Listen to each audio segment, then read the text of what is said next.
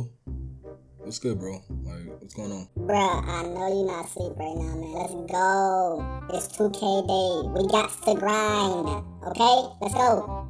Alright, bro. I'm coming. Relax. I just had a little too much Hendo in the cup. Oh, you know what I'm saying? Hey, look, I'm on my way, bro. You ain't gotta worry about nothing. Good day, iTzWuz.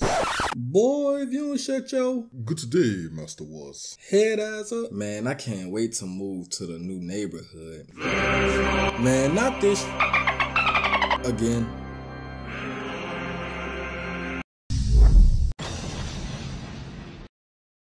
Where am I? And what am I wearing? Why do it look like I'm in the alley? Oh my god, I am in the alley. What? Who sent me here? Is this my hood? Is this my hood? Oh no! Wait, this is my hood. This is my hood. Okay, we good. We Gucci. We in the same. Oh no! This is not my hood. Where am I? I'm in the Calabasas. We with the rich folks. Okay, we bougie today. What's that over there? Is that a memorial service? Oh, this is where Thanos. Oh, Thanos snapped his finger and they put the names on the wall.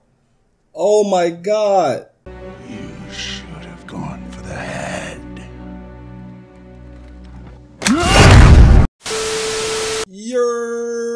What's good, YouTube? iTzWuz, and because you clicked on this video, subscribe to the channel and drop a like below. Look, man, I got the most OP build in the game right now. Alright? This build is crazy. As you can see, I am a shooting guard. Right hand. We got the playmaking pie chart with the 95 ball handling, the 86 layup, and the 75 three-pointer. And I picked the 91 speed, the 88 acceleration, and the 86 vertical. I know a lot of people picked the first one with the most speed, but I'm still like 91 speed, you know, plus the Gatorade boost. I'm like, that vertical is going to play a big role in getting rebounds and stuff. You can pause the video here, and you could pause the video here and see what kind of stats I use to max out to get the most effective, the most amount of badges possible.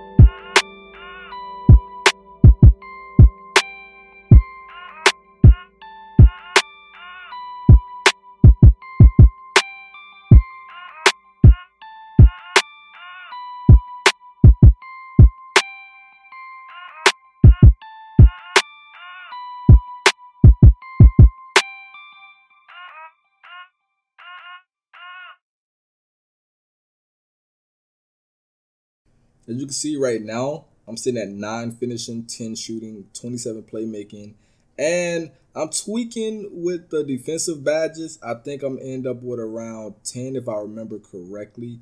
I have 10 rebounding badges, I think like 25 playmaking, 12 shooting, and 10 finishing badges. Now this build is gonna dominate in the park. The reason why is because this build is gonna be so quick.